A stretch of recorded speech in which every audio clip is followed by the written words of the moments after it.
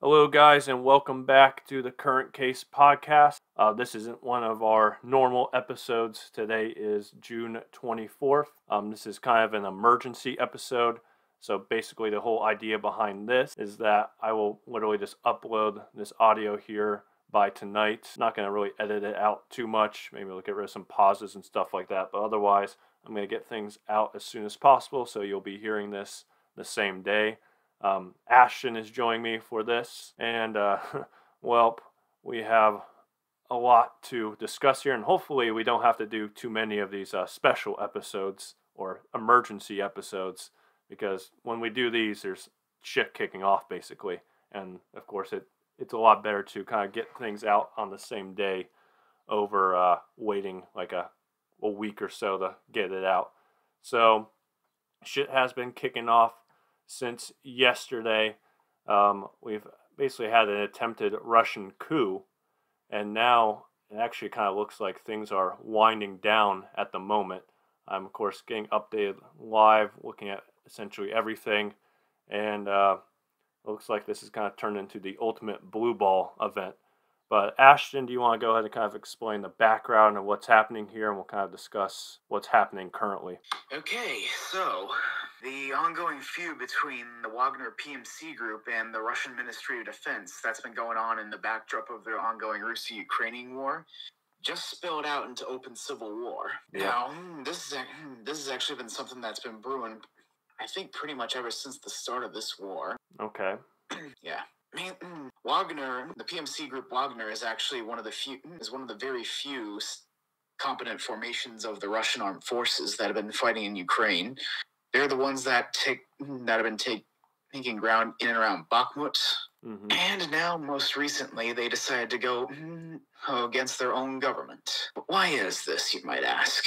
Well, it seems all the while the Battle of Bakhmut was going on, there's been a massive feud going on between Wagner and Wagner's chief, Yevgeny Prigozhin, and the Russian Ministry of Defense, most notably Sergei Shoigu and Valery Gerasimov. Yep, there it is.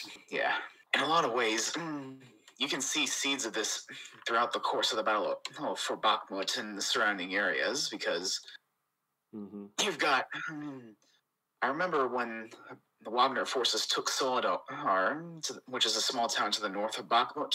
Yep. The Russian Ministry of Defense decided to swoop in and steal the credit for that. Not to mention, they've also been trying to steal credit for a lot of other Wagner actions.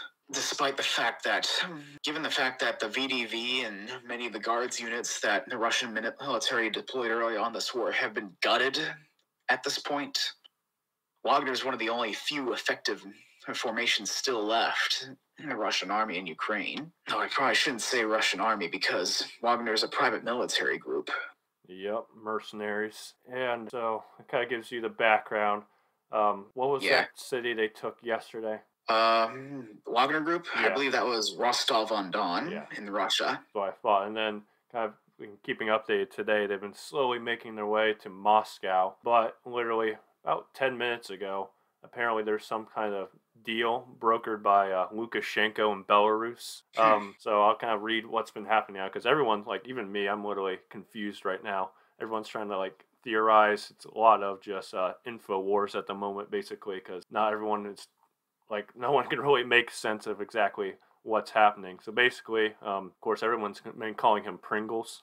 But Pringles, he's been making his way out close to Moscow at this point. I know Moscow actually declared martial law, and Putin rumoredly fled to St. Petersburg. And Lukashenko, I heard yesterday, went over to Turkey. And from there, supposedly Lukashenko has been in contact with Pringles and kind of told him to try to make a deal with Putin, like try to negotiate with him, see if something can be worked out. And now, and this is happening about like 20 minutes or so, this kind of brokered that some deal was made.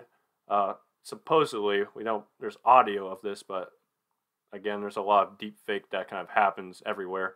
So supposedly, Pringles promised that he is going to bring his troops back to Ukraine, basically, that this was over, and that there was some type of deal made between Pringles and Putin at the moment. So no one really knows exactly like what the what the whole point of this was, or if this was even real, or like if this peace deal was even real in the first place as well.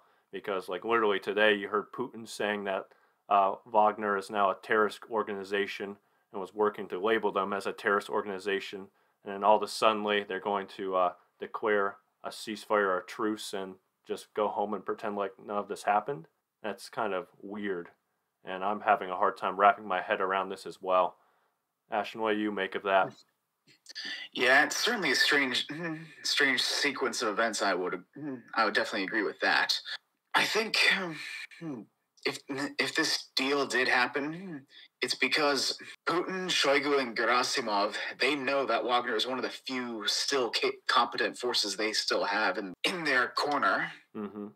And if they were to lose that, then they basically have no chance of doing anything else in Ukraine other than slowly withdrawing as the Ukrainians push them out. Right. But at the same time, though, I'm honestly suspecting this deal might not last very long. Because I think the straw that broke the camel's back, what led to this was some sort of I think it was a contract that the Russian MOD basically forced upon Wagner, upon Akhmat Kadyrov, and basically all the other proxy forces that Russia has brought into Ukraine to help it fight. Basically making them entirely subservient to the Russian MOD and Shoigu. Right. Yeah, it's weird. It's what I'm saying. Like this deal, like I know a lot of people aren't exactly buying it. Like there's even some people saying this is a staged event from the beginning. But at the same time, I mean, why would Putin go out of his way to like label or try to label or state that Wagner was a terrorist group and then immediately roll over to them? Like I figured he would do that in the first place and kind of throw out his old military advisors. Yeah, but the thing you got to remember is that Shoigu in particular, he's been at this for quite a while. He's pretty much survived every purge, every scandal that's befallen the Russian government ever since the collapse of the Soviet Union. And not only has he survived, but he's also thrived. Right. Yeah, he sucks as a military guy, but in terms of being a Russian politician, Shoigu is excellent at that. Right. So I guess you can maybe call it a tinfoil hat theory, but I mean, knowing Russia, you really never know at this point that this whole thing was like a staged event, possibly. Just given that it's now seemingly wrapped up, but at the same time, no one exactly knows for sure. I mean, do you think this would be something that was staged? Like this honestly, I highly doubt that because this feud has been going on, like I said, pretty much since the start of the war. And there's also been incidents of skullduggery between Wagner and regular Russian forces long before this whole series of events happened. Right. I mean, even so far as back in Syria in 2016, when U.S. troops fired upon what were ostensibly Russian PMCs, those were Wagner forces. And the reason why they opened fire on those guys is because they got in contact with the Russian forces deployed in Syria to try and figure out who was there, because these troops had crossed over into the U.S.'s basically zone of concern. And when the Russian forces in Syria radio back, no, those guys aren't ours, the U.S. Air Force proceeded to bomb them to hell. So yeah, this has been going on for quite a while, and I don't see it ending anytime soon. Right. So I guess maybe, I don't think it can go back. Obviously, it's not going to be like, oh, back to normal again, back to bombing the hell out of Ukraine. Well, like, it's a good thing, like, you definitely didn't want Pringles taking over Russia or taking control of Russia. Obviously, I don't think that was his goal at the end of the day, but he's definitely even more unhinged in comparison to Putin. And, I hate to say it, but Putin has at least kept the country somewhat stable. But you have a guy like this take over, and with all of those nuclear weapons, you literally have no idea what can happen. I know I told you, Ashton, this morning, it's like a sequel to Crimson Tide. Yeah, I noticed that. I will say, Prigozhin definitely seems to have a more, realistic grasp on the situation Russia faces in Ukraine, and he's been very vocal about this, which is part of the reason why he's been at odds with the Russian MOD because Mm-hmm. I think it's Igor Surovikin, that's the spokesperson for the Russian MOD. Right. If you listen to some of the stuff that Surovikin puts out there on official state-sponsored media, you'll clearly realize that none of that lines up with what's actually happening. Prigozhin, on the other hand, seems to have a more realistic take. Now, whether he's simply doing this because he wants to try and genuinely try and fix Russia's situation there, or if he's simply doing it just so he can get more support at the expense of Shoigu and Gerasimov, take your pick on that front. Right. But also, given the fact that the organization under Prigozhin's command literally does have no neo-Nazis, look up Dmitry Utkin if you're curious, that his organization literally has neo-Nazis in the highest ranking. Also kind of ironic, given that one of Russia's stated goals was to denazify Ukraine. Right. Say. Yeah. Wagner's full of neo-Nazis. Yeah. And it's not the only organization, I guess, third-party organization fighting alongside Russia and Ukraine. I think there's another organization called the Tsar's Wolves. Right. That's similar. See, my big question is, why did Putin not work to kind of unify these organizations before the invasion of Ukraine? Well, that comes down to authoritarian politics. Ultimately, the tyrannical despot, in this case Putin, his biggest fear is someone rising up through the ranks, gathering enough charisma and resources that could potentially challenge him for the throne. And the place this is most likely to come from is his military forces. And part of the reason why the Russian army is proven to be so incompetent was because many of the reforms Putin enacted into this army were basically meant to try and prevent anyone smart and competent from rising through the ranks to challenge him. Right. But this also just as much applies to many of the third-party organizations. If anything, setting up additional organizations like Wagner and the Tsar's Wolves, as well as allowing Kadyrov to establish his own private army of pro-Russian Chechens. This whole divide and conquer approach means that Putin can basically pit each of these organizations against each other, have them compete for his favor, because if they're too busy fighting each other, they're not going to be fighting him. Right. You can see that same sort of thing in Nazi Germany, ironically enough. Yep, you can. So I will kind of get back to the recent developments here so we can kind of make sense of it, kind of give what our general thoughts are, how this is going to play out from here on out. Obviously, there's been conflicting information with Prigozhin and Wagner. Of course, I think now the mainstream media is reporting this deal that Belarus had proposed and that Wagner is turning around. At the same time, I'm also seeing reports, not necessarily by mainstream media, but reports that Wagner is not turning around, that they didn't accept this deal. But at the same time, apparently this deal has to make changes to the current defense minister. So apparently, yeah, and I think those concessions to the Russian MOD were what Prigozhin hated and what caused this whole thing. So if the deal is true, it sounds like they gave Wagner exactly what they wanted. And if that's true, how does that change the scope of Ukraine?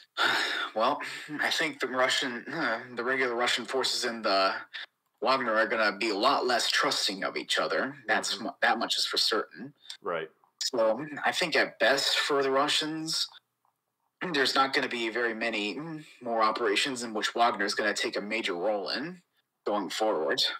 But if you're Putin, how do you trust Prigozhin after this? It's like you had a man, I think, Ashton and I, we both agree that the fake coup is probably just a crazy theory.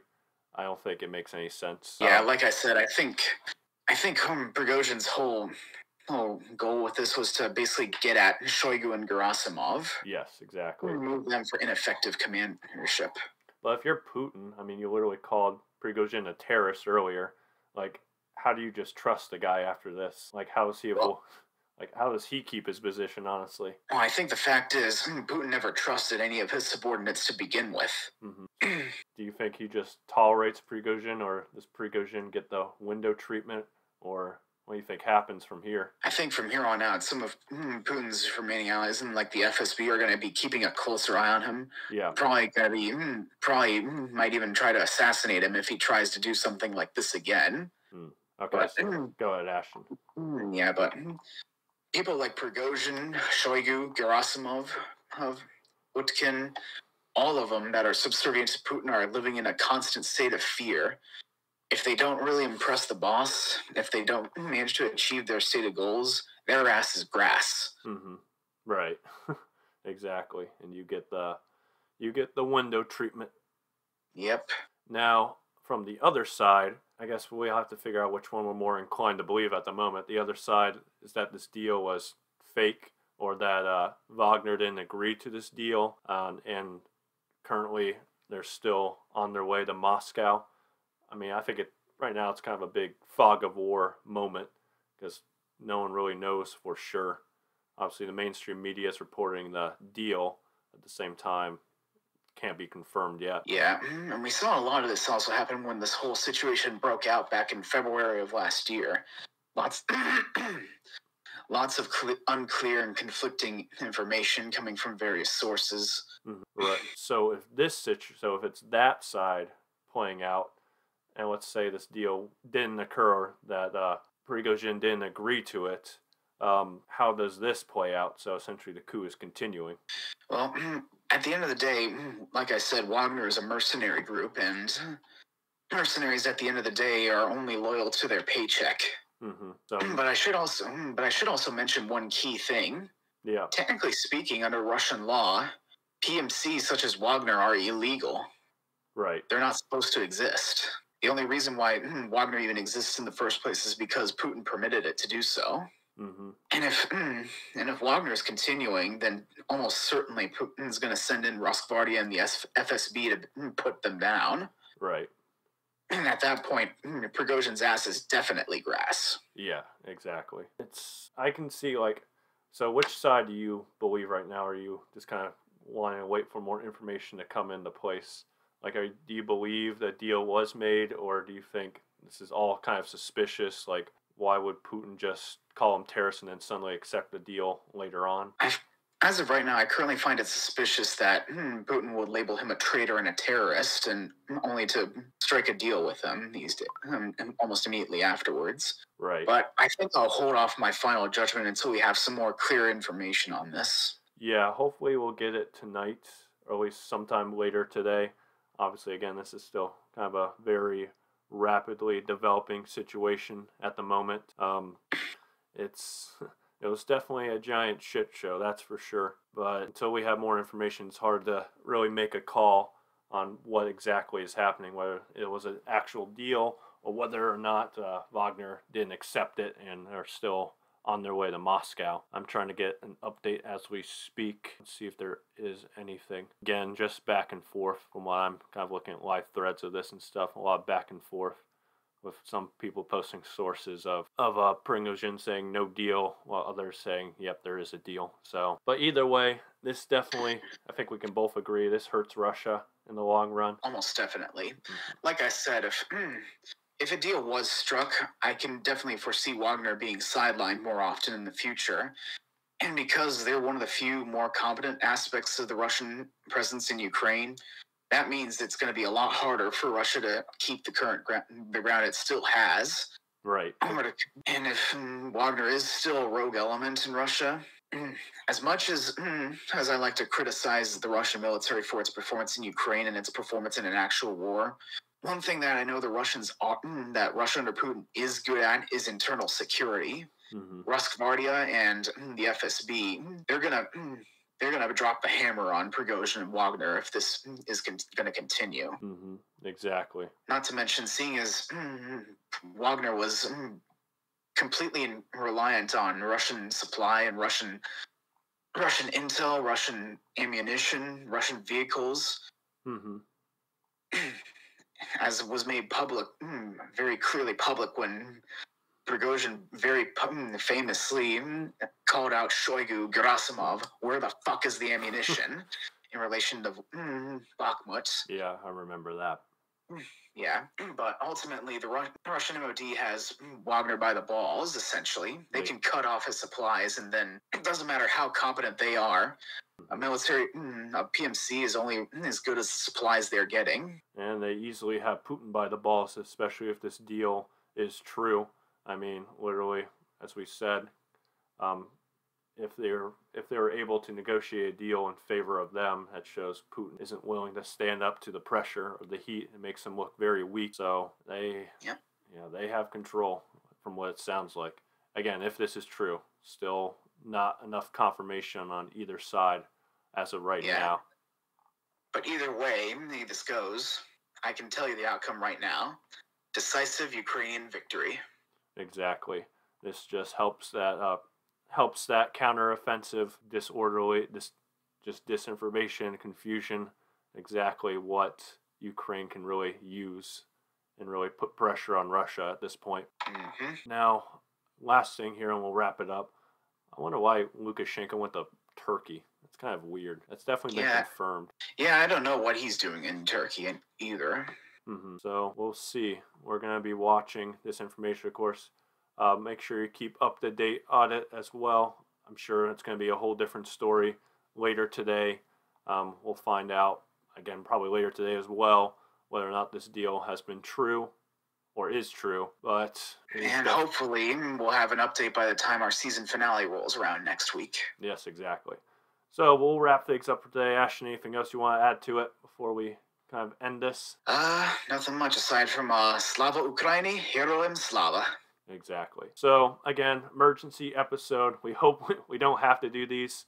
We only do them if there's some big giant event going on. For example, if we were to have started the podcast in early 2022, I'm sure we would have done one for the start of the invasion. So, hopefully, we don't have to keep going back to these. But again, please let us know what you think of them. Leave a like, subscribe. This episode will be going out by tonight. With that being said, the episode tomorrow, episode 11 of season 3, will still be going out as normal. Of course, some of the content we talked about, which we mainly focused on the Titan, as of by now has been all over. The story is basically over at that point. The sub has imploded. Besides that, I think we talked about it on Wednesday, so we hadn't found out yet. But it looks like our theory was confirmed. Yeah, I think in that episode we gave a pretty good theory on what happened to it anyway, so hopefully the news isn't too late, but I think we'll be good with that. Anyways, please remember to leave a like, subscribe, join us on Patreon, and join us on Discord. And we will see you next week for hopefully a regular episode. All right. Emergency meeting adjourned.